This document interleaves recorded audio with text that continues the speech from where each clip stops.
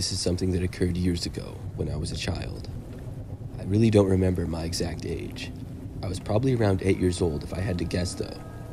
Back then, I really liked to go to this park that was down the street from our house where I lived with my little brother and parents. It only took like 2 minutes to walk to the park from our house. Our neighborhood was decently populated, and the park would get quite a few people. There was usually always an open swing I could go to though, or I would go there with my brother and we would just hang out. The park had the typical swings, monkey bars, slides, and some other equipment. It also had a little field, a small trail going around, and a parking lot.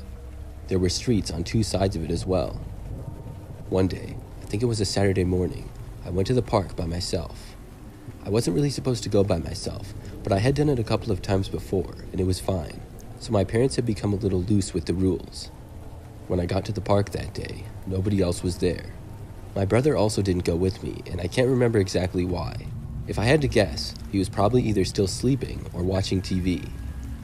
I really liked being outside as a kid and had a lot of energy, so I walked there and then played around on the equipment. They had one of those things that's kind of like a zip line.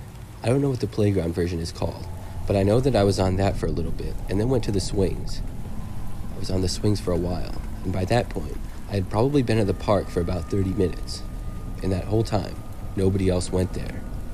The swings faced the road, and very occasionally, a car would drive by. I was about to stop swinging and go back home, and I remember that a silver car drove down the street, but was going really slow. I thought that it was going to stop at the park, because it was going so slow and looked like it was starting to pull over, but it did not pull over. It kept driving, and then turned at the spot where the other street was that bordered the park. I watched it keep driving away, and eventually it disappeared in the distance and out of my view. I was always a little suspicious of slow-moving cars as a kid. About a minute or so went by. I started letting the swing slow down and come to a stop. When it did, I sat there and noticed that there was a man now walking down the sidewalk. The guy had sort of longer hair, and he was walking on the sidewalk in front of the park. He then entered the park, and he walked sort of in the play area for kids. He was moving slowly. It almost looked like he didn't know exactly where he was going. The guy also didn't have a child with him at all. This seemed a little bit strange to me, and I decided to just go home. I got up from the swing and walked back in the opposite direction of the man. I did not look back at him, and I made my way to the sidewalk. Luckily, I didn't have to pass by him. When I left, all I had to do was turn the corner and walk the 2 minutes or so back to our house.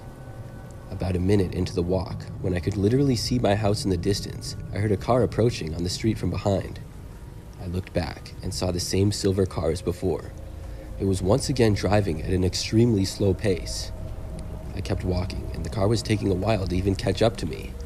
Eventually, it did though, and it started to pass me by. I looked over out of curiosity, and was surprised to see the man with long hair from the park was driving. The window was rolled down, and he started to look over at me. I looked away and was within probably 100 feet of my house. I cut into one of our neighbors' front yards because the guy in the car was making me nervous.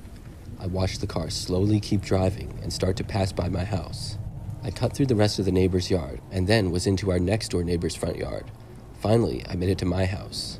I quickly got to the front door and went inside. By that time, the silver car was a ways down, but I could still see it, and it was still moving very slowly. I went inside and forgot all about it, thinking that that was the end of that. But several hours later, I went back outside into the front yard. I was outside for no longer than 5 minutes before I once again saw the silver car starting to drive slowly down the street again.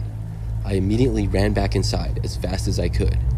Once I was in, I watched out the front window as the car passed by our house and kept going. It maintained the snail speed that it had been going before. I knew something strange was going on, but I didn't know exactly what. For the rest of the day, I didn't notice it. I stayed inside, and I felt safe in the house. It was a normal Saturday for the rest of it. However, late that night, I was up late watching TV with my parents. I heard them start to talk about something as I was still watching the TV. When I looked over, they were noticing something out the window. That's when I saw the flashing police lights a little ways down our street. My parents were wondering what exactly was going on. Soon, they realized that the police had stopped a car which happened to be the same silver car. After several minutes, everybody drove away, and I told my parents about my experience with that car. They ended up calling the police about it, and I found out later that the man was pulled over because another neighbor reported him as a suspicious vehicle. He had been seemingly circling the block late at night, driving extremely slow. I'm really glad that the police stopped him. I sometimes wonder if he had intentions to break into our house or something like that.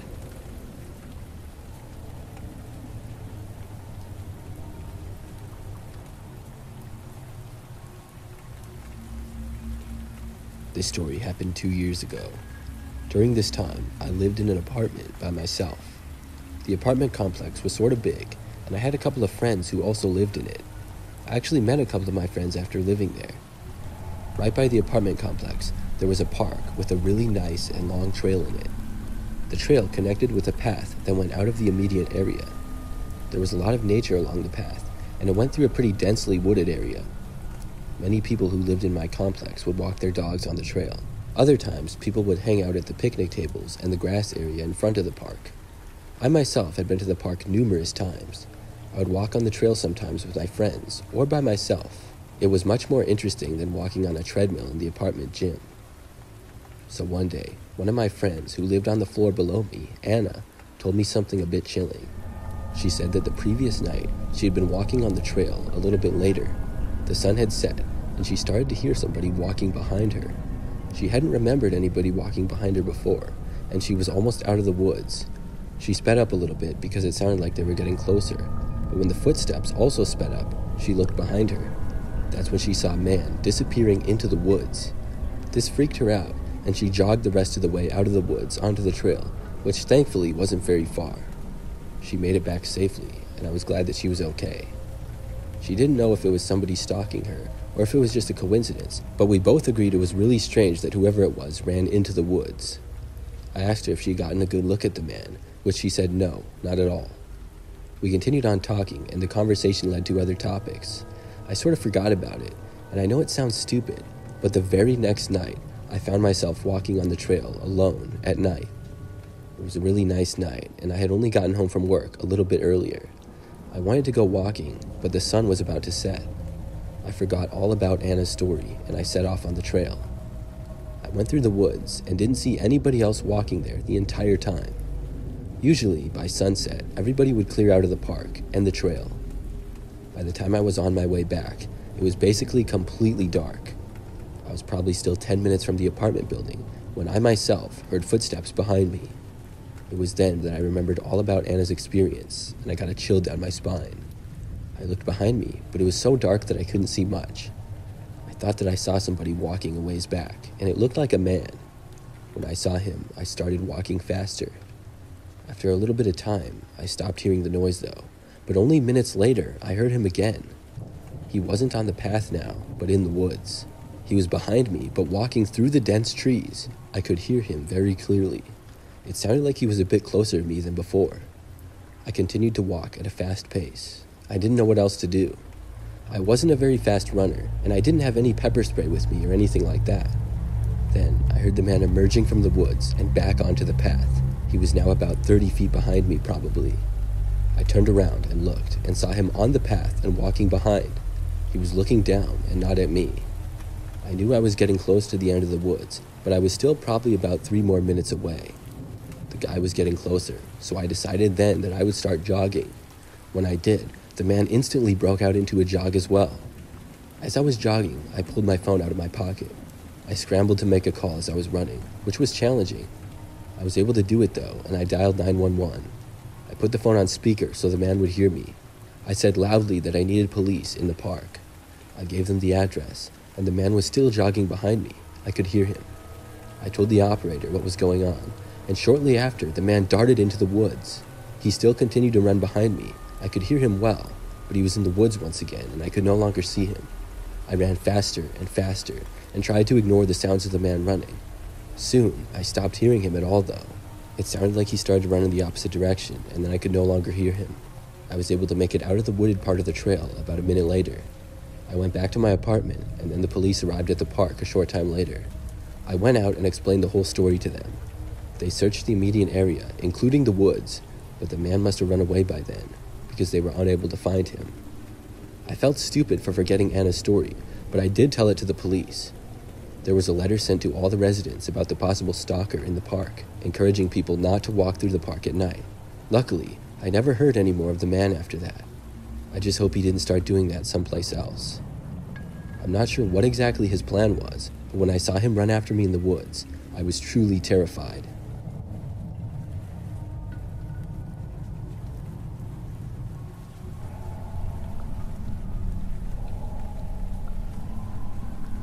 My boyfriend and I like to visit this park in our town occasionally.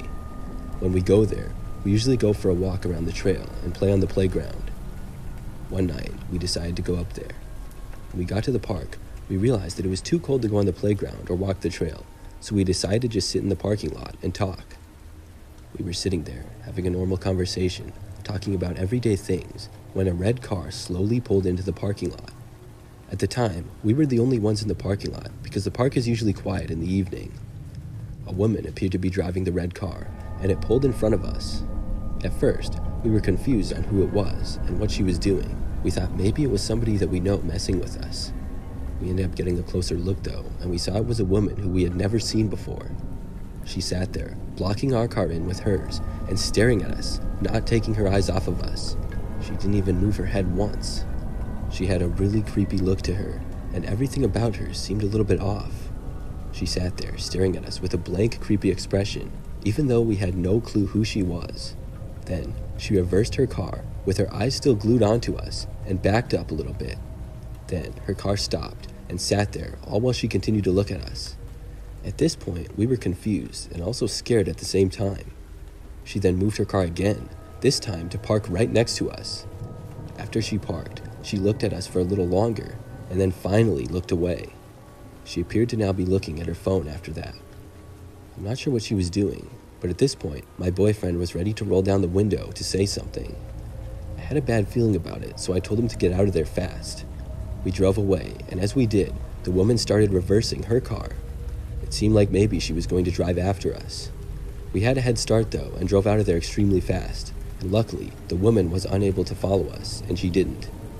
Afterwards, we were talking about the experience that we had that day, and I had the chills throughout my body. I'm not sure who the woman is or where she came from, but what I can say is that it's one of the creepiest things that's ever happened to me.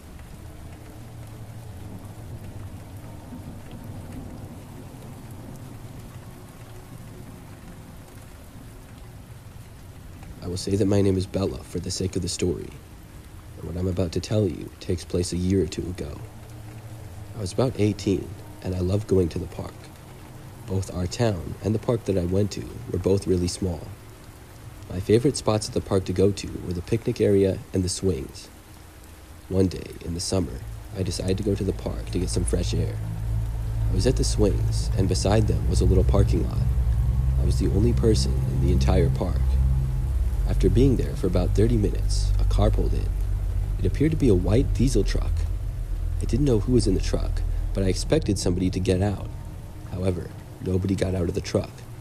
I really didn't think anything of it though. A few minutes went by, and still nobody got out. For some reason, I started to feel a little bit creeped out. Because of this, I decided to move to another spot in the park. Sometime later, I noticed the truck was still there, and still nobody got out of it. I was now really creeped out, and I decided to go home. On my way back home, I looked behind me to see if the vehicle was still there, and sure enough, it was. I walked home, and I told my mom about everything that had happened. She was not amused when I told her this. She suggested that we both walk to the park to see if the car was still there, and once we got there, it was gone. The crazy thing is that this happened again. However, it wasn't the same vehicle. A car pulled up and just sat there while I was the only person at the park. It was very suspicious. We moved a while back, so I don't experience that anymore. To this day, I don't know who it was or what they were doing.